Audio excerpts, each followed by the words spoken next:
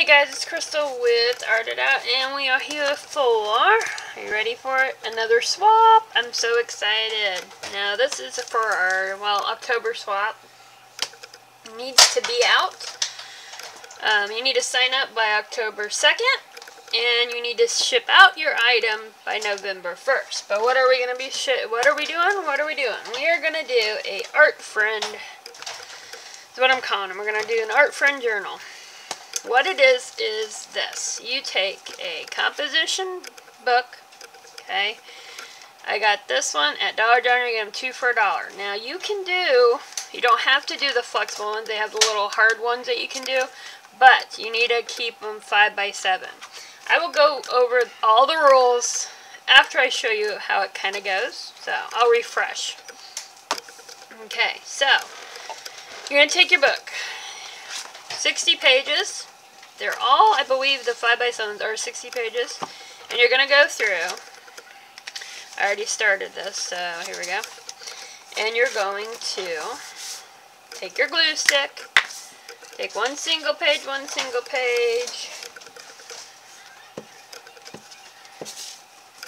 And you're going to glue 2 singles and make a thicker 1 page. Most of you guys have done the magazine journals and things like that, and that is just the exact same thing. That's what you're gluing 2 pages. Well, some of you guys have done it that way. We folded them over in the magazine, but this one you just glue 2 together, okay? Make sure they stick together really good, okay? So you're going to actually have 30 pages to work with. Okay, so what are we doing with them? You're going to take this and transform it into something like this. Keep in mind this is a double one, so you need to kind of take half of it off, so you're going to have 1, okay? You only need 1 to do this. And what we're doing is you're going to put a cover on. This is painted wet wipes I glued on, and then took some clear shipping tape and went around it to protect it. It gives you a little extra. You're going to want to use a piece of duct tape on the spine. You might want to do a dangly or not. That's up to you. Now this one I used as my my leftover paint, stamped images, things like that, texture paste. This is how I came up with the idea. So what we're going to do is you're going to go through and do every page. You're going to paint on them. You're going to stencil them, stamp them. Some of these are not, I wouldn't do for some of you kids. Like I said, this is a wasted one, paint one. But you're going to, like this one, this would be a good background. You're going to background them out, okay? For the next person, for them to get it, and I call it an art friend journal because for one, an art friend send it to you, but also it's your art friend because you can go in and maybe get some ideas, or go in and, you're not in the mood to start, or you just really don't know what you want to do. Find a page that you like and go with it, So, something like that, I mean, pretty. Not, like I said, all these I would have done more on, but like that, that's cool. At least I think so. So I love getting art from other people. That would be kind of a neat one. Different texture. You don't just have to use acrylic paint. You can use spray inks. You can use texture paste. We all have different kind of paints, so it'd be kind of cool to see different paints. Stencils. That would be a nice one. Pretty. So you're making backgrounds or different things for somebody to go through. I don't care for that one. That would be fun. Ooh, all that goodness. To art on, basically. To inspire them to do something with the page.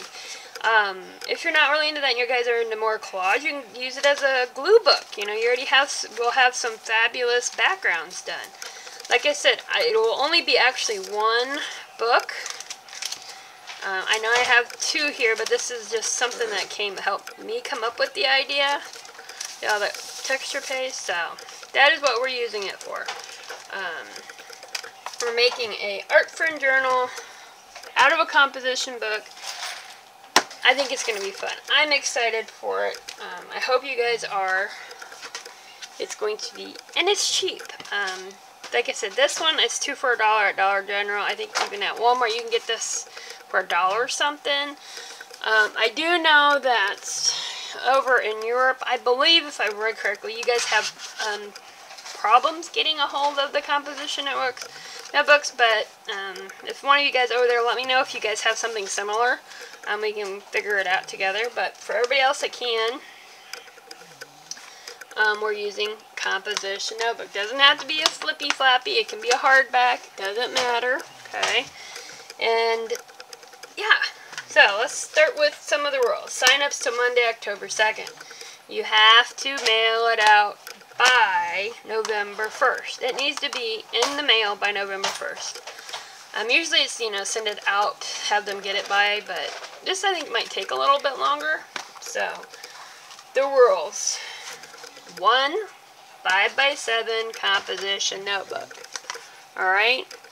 Please follow the rules, because it is not right. You signed up and your partner signed up. Well, they sent you an 8x8, I'm just, as an example, 8x8 journal notebook with 30 pages in it, and you did composition notebook 5x7 the correct way. More doesn't always mean better, guys. You want to get what you receive, so follow the rules, okay? You need to have at least 60 pages, and like I said, I'm pretty sure all the 5x7s do. And then you're going to glue 2 together to make it 30. So you're actually going to have 30 pages to paint some painty backgrounds on. So you're going to have to put a cover on it. I don't care what kind of cover. It can be like something I did there. It could be, you could washi tape it out. You could put fabric. You can paint it. You need some type of cover on the front and the back, guys.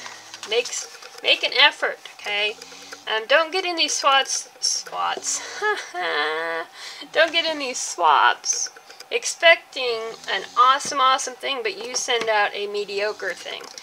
And don't let that deteriorate you, because I think we all think all of our stuff isn't up to par, but you know who you are if you just do it to barely get by to get a good thing.